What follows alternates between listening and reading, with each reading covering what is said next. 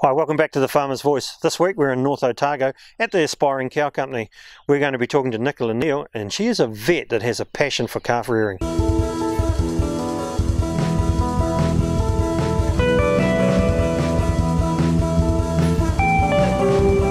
Hi Nicola, thanks for being part of the Farmer's Voice. Nicola, what's your role here? So we're 50-50 share milk this farm, and I also rear the calves, and I'm a vet as well.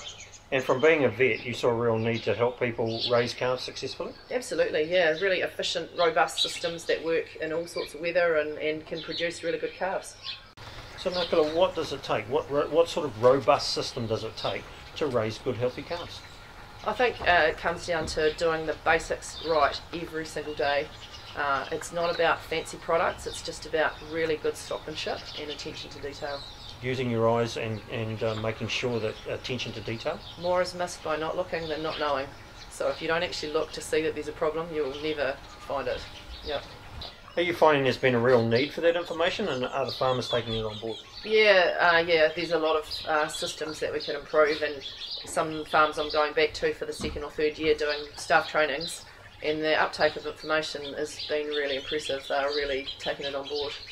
And keeping those calves successfully growing all the way through, but and getting rid of the losses out of the situation too. Yeah, we don't want to lose animals. It's such a waste just because of inattention or the wrong system. Yeah, we've got to make that work.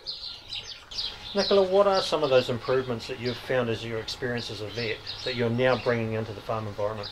So a couple of years ago we got involved in a large national trial looking at colostrum quality in calves, and there were so many calves that were getting out without enough colostrum, so we've made some massive changes to how we collect it, how we deliver it to the calf, the quality of it, and the improvements in those are amazing. I think a lot less losses, a lot better calves. And that's the end result, and that's what we're all looking for. That's what we're looking for, and you could spend the same amount of time to get a worse result by just not taking the attention to detail with getting that colostrum right. Yeah. Something as simple as just colostrum.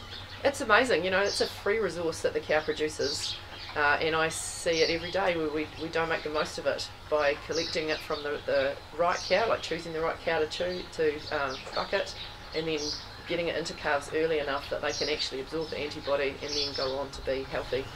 There you go, Nicola Neal, coming up with practical solutions for calf rearing. It's not as hard as it needs to be, and in fact she does a great job. Get in touch with her on Facebook.